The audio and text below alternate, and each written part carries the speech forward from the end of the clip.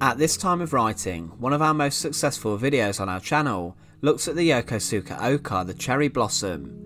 This kamikaze piloted aircraft was fitted with a huge warhead and was dropped onto allied ships to cause maximum damage.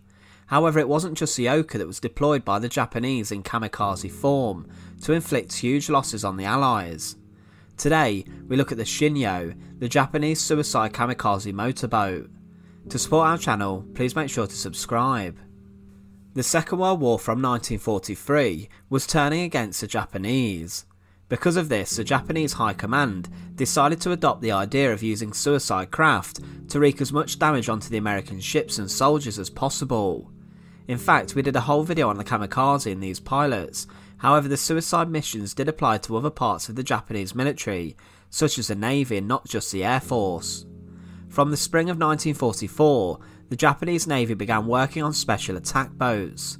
The Navy Development Program was under the jurisdiction of the 4th Section of the Navy Technical Department at Yokosuka in Japan. The design of the Shinyo suicide boat was kept remarkably simple, so they could be built in large numbers. The more suicide ships they had, for example, the more problems they could cause the Americans. After a number of prototypes were made, the first production example of the Shinyo, also known as Quaking Sea, Type 1 crash boat was completed on the 27th of May 1944. Later modifications were made to different Shinyo attack craft. However, the Shinyo was different to many purpose-built suicide attack weapons. Some of the Shinyo boats were equipped with rocket launchers and additional firepower to use on the approach to their target. They first saw combat in the Philippine Islands during autumn of 1944. The Type 5 Shinyo would be made later, which was equipped with 2 engines for a greater speed and also machine guns for greater firepower. These boats were then subsequently meant to lead the other Type 1 boats in attacks. However, what would happen during a Shinyo attack? Well, these fast boats, which could get up to a speed of around 30 to 35 miles per hour, would be driven by one man. One man who was willing to die for the Empire and his love for Imperial Japan. In fact, the deed of dying for your country was alleged to instill great pride into your family upon your death, relinquishing them of any shame that they had. They were typically equipped with a bow-mounted charge of up to 300 kilograms of explosives. This huge bomb could then be detonated by either impact, as in crashing into a ship, or by a manual switch in the driver's area. As mentioned before, some of the suicide vessels were also equipped with anti-ship rockets on either side of the boat behind the driver. A quote from the US Naval Archives recounts what a Shinyo attack would have been like. It reads, "On the surface of the water, it took the form of Shinyo, a small special attack boat which utilised the explosive charge in its bow by ramming the side of the intended victim. These motorboats were collected in special attack basins along the coast or carried on motherships. Such suicide craft were manned by middle school boys of 15 or 16 years of age.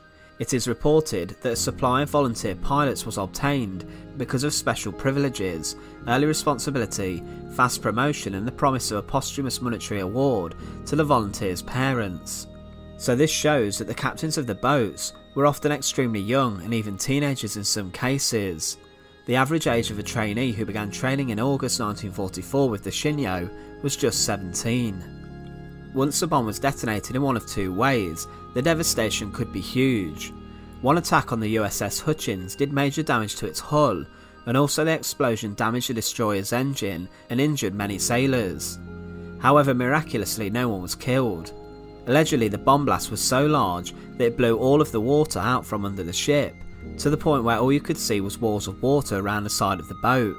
In fact, during this attack, it was even said that there were fish all over the deck following the explosion. Over 6,000 Shinyo boats were built, and in total 21 allied ships were either damaged or sunk by suicide boats.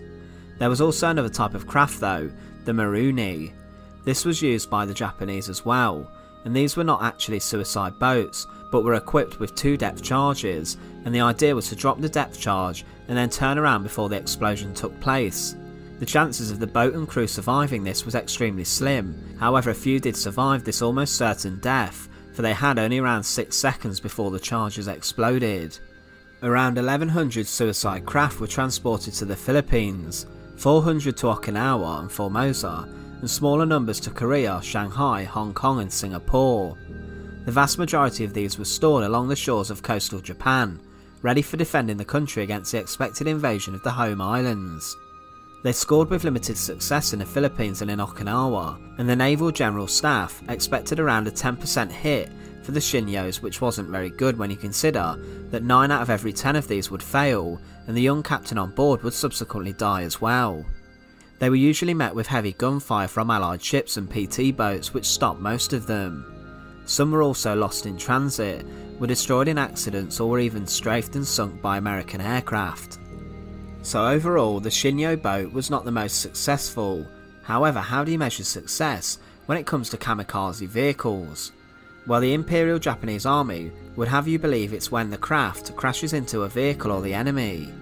However, it's important to consider the captain behind the Shinyo boat, for these were just often young men who had believed in the spun myth of dying for your empire, which was considered the greatest honour. The Shinyo really is a sad story of military desperation. Once again, thank you for watching. To support our channel, please make sure to subscribe. Once again, thank you for watching.